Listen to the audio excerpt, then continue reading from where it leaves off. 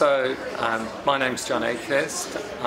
I spent most of my life working in the oil and gas industry and ended up as chief executive of an oil and gas company in Australia. And since then I've been a non-executive director of a number of top 20 companies, and I sit on the board of the Reserve Bank of Australia. So, when did I get involved in meditation? My first involvement in meditation was during a management development workshop in Woodside in the oil and gas industry.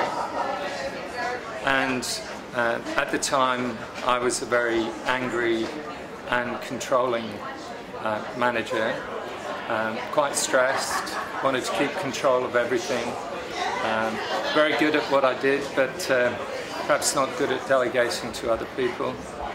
And so life became very stressful, and my behaviour and the lack of delegation the inability to delegate which I experienced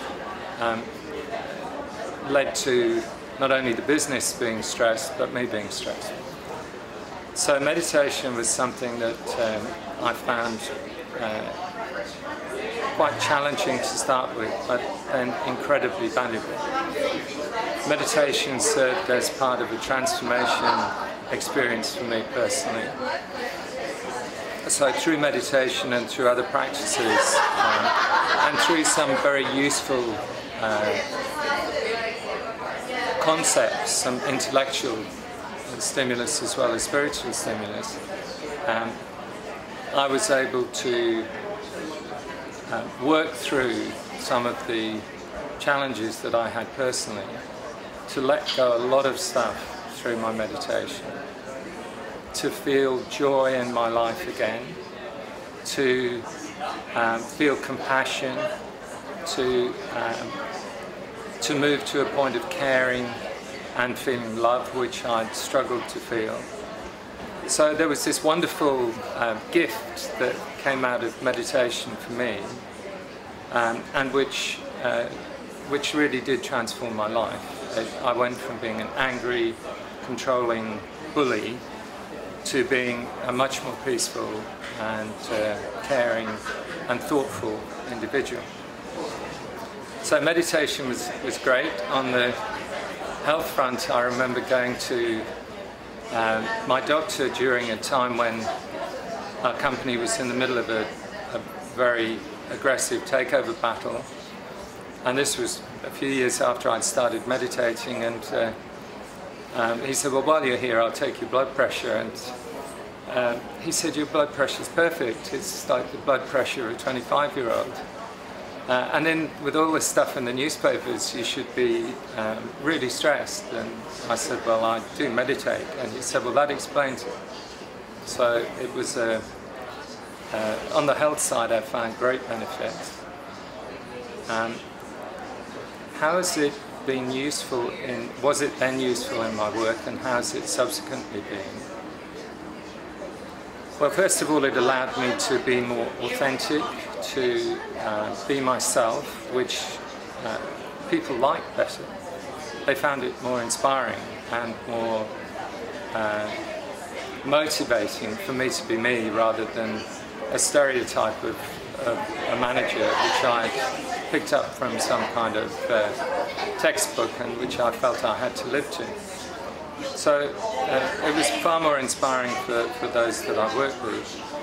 I also found that I could be much more effective. So instead of wasting time getting angry and frustrated about things, I would be much more straightforward. Deal with things up front, but deal with them in a non-judgmental and caring way. So the whole organisation benefited from this. Instead of me getting frustrated in a presentation and shouting at the individual and the whole thing ending in tears with them going out demotivated and me being angry, I would say, look, we're not covering the ground that I want to cover. Would you just rearrange your thoughts and let's go forward in 30 seconds? And that worked much better. It was a far better approach. So the other area that is incredibly valuable to me is in my family.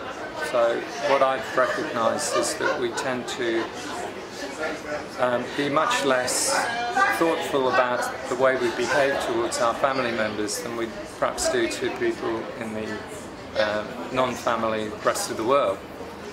And so we hurt the ones we love, and I've been able to, through meditation, to recognise this, to change the way that I feel, and therefore change the way that I behave.